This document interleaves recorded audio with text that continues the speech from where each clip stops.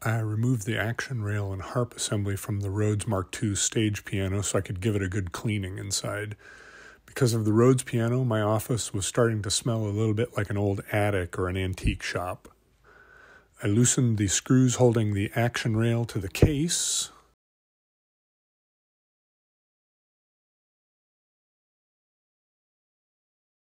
I also had to remove the nameplate with the output jack and set it aside.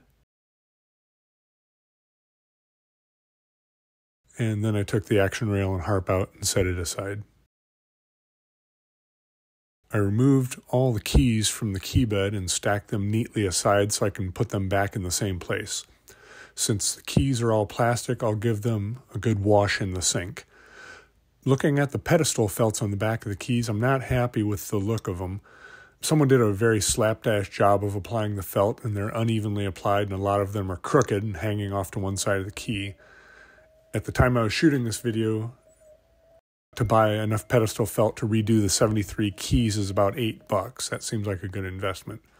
I vacuumed out the bits of paper, cobwebs, and dust that had built up in the case.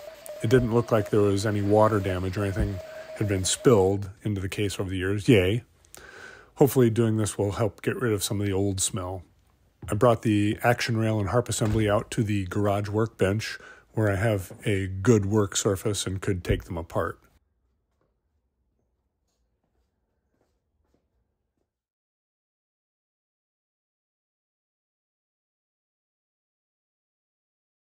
You can see the old screws, washers, and grommets at the bottom of the screen here.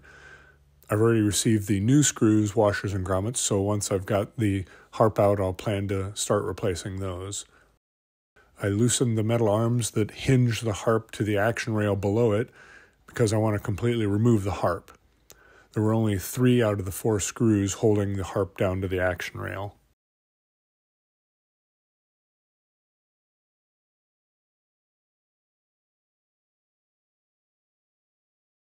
You can see that the hammer tips are in pretty good shape, but the hammers are really uneven. I didn't notice if they were more even when they were on top of the keys in the key bed, so I don't know if this unevenness is an issue or not.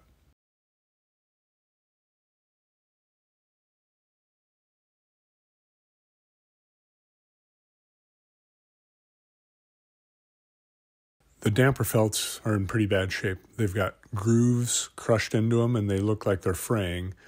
Vintage Vibe had a sale over Memorial Day weekend, and I bought a new set of damper felts. Those will be here soon.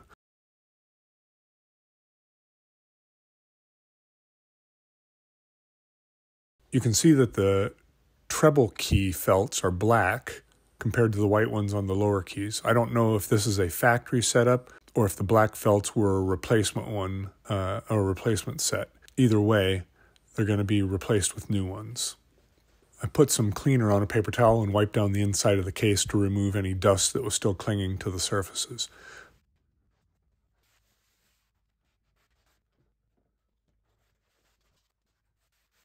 Of course, when I did this, I left little shredded bits of paper towel in the case, so I had to vacuum again.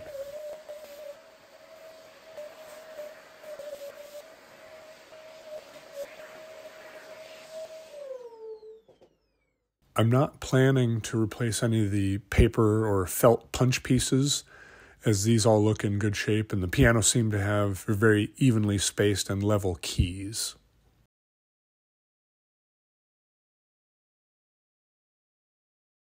From what I've read, having the strips of felt here at the front isn't the ideal setup, but I'm not planning on replacing these as they seem to be in good condition.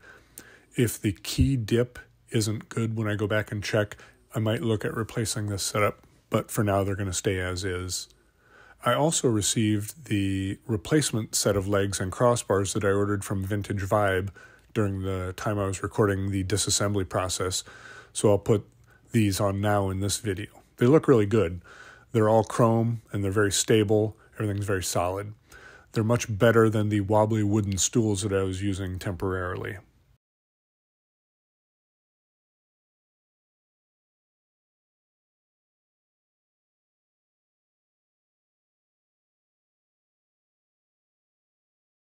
Well, that's it for this video. Please remember to like, subscribe, and click on the bell to get notifications.